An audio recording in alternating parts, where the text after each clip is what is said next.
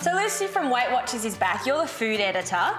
And this is one of my favourite segments. I love when you come onto the show because you show us how to transform some of our favourite recipes, all those naughty recipes that have lots of butter, lots of cream, and change it into something that's a little bit healthier, that's good for us, and it still tastes delicious, which is really important with food.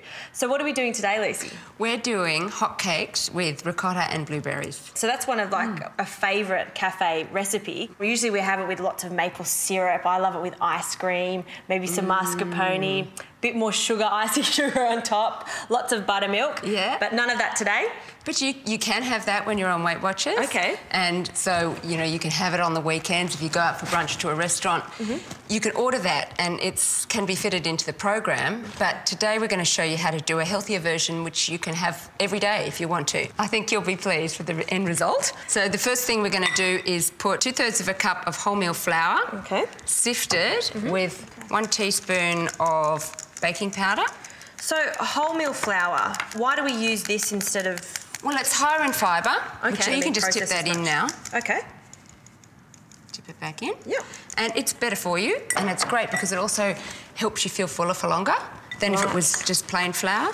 So What's then next? we've got 2 tablespoons of caster sugar. I mean, normally in a pancake batter you might add a bit more sugar, so we've just reduced the sugar a little bit. And I guess we're having honey and blueberries to finish it off with, so you don't need as much sugar in it. Yeah, so it's got plenty of sweetness.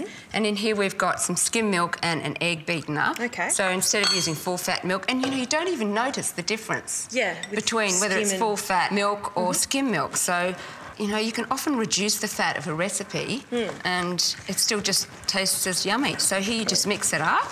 And you've just changed 2 things and it still looks exactly the same as a normal pancake batter. So what do we do next? Well, now we cook them. You let that rest for about 10 minutes. Okay.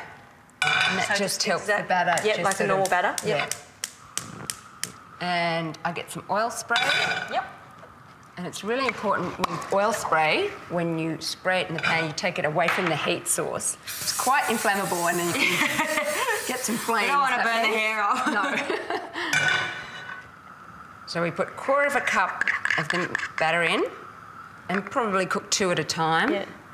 That's great because you know exactly how much you're making because it's all portioned out. Yeah. And you get even-sized pancake. Yeah. I love that we're doing pancakes or hotcakes today. I know for a fact, me and my friends, we go out to breakfast so much at cafes. It's such a phenomenon now. And so do I. I go out for brunch every Sunday. I do a big walk with my girlfriends and then we have brunch every Sunday. Yeah. And you can have hotcakes in a restaurant every week if you want to. Yeah. When you're on Weight Watchers. And there's also lots of other things that you can order if you know, want to be... You know, you can have eggs and bacon and, you know, there's so many great things on the menu that are healthy. Yeah, and it's really important to have treats when you're living a healthy lifestyle. You can't just cut out all treats. You have to be able to have some fun food as well. So I'm going to turn these over. Yeah, so they're ready. Oh, perfect. They're gorgeous. And then the next day, I guess, if you want pancakes again, you can do this version, which is a really healthy version. I mean, I'm just looking at what you're putting in here, and you've got wholemeal flour, you've got skim milk, you've got a tiny bit of sugar. At the moment, I mean, I'm thinking this is very good for you. So those are done now. Right. So this recipe serves 2. One for me, one for you. Yep. And we're going to put some ricotta cheese. Just a nice little spoonful. I love ricotta. Absolutely love ricotta.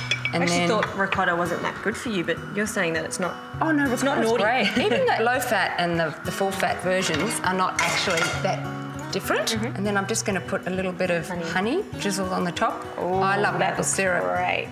So you can easily use that instead. I love maple, maybe. Oh, that looks fantastic. I'm ready to try that. Okay. Let's see if I can taste the difference. They're nice and fluffy too, which is really what you're looking for in a hot cake. And when you're cooking the hotcakes, you know when you need to turn them over because the little bubbles rise to the surface and they start to pop. So that's when you know that they're ready to turn over. They're light and fluffy. That's really, really beautiful. And that's actually tastes cafe style, so I'm very impressed with that. They're really light, they're lovely. Thanks, Liz. It's a pleasure.